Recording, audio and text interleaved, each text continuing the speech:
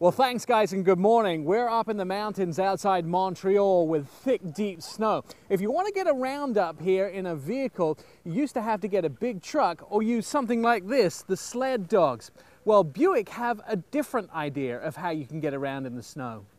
Taking a sled ride with a team of Huskies is fun, but not in the cold snows of Canada. The conditions are perfect to get onto a winter racetrack, however, and put the new Buick Regal all-wheel drive through its paces. Buick is celebrating somewhat of a comeback in the last year. Sales are up 14%, the highest since 2006, and beating out Acura, Infiniti, Audi and Lexus. 43% of Buick buyers are coming to the brand from outside General Motors, and one of the reasons is the new all-wheel drive systems.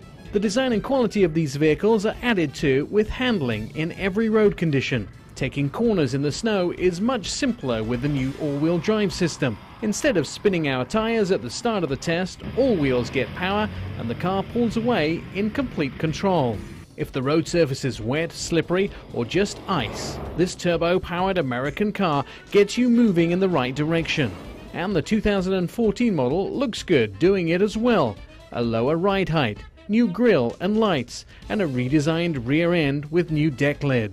The all-wheel drive is fully automatic and engages on demand, but it's not just getting going that's important. Stopping is much more important, and the ABS and braking system do the best job possible in bringing the new Regal to a full stop. Other new technologies include blind spot monitoring, lane change alert, and adaptive cruise control with full brake. All the things that a dog sled doesn't have. Well, clearly I'm a little more comfortable in the Buick all-wheel drive. I'm Nick Miles.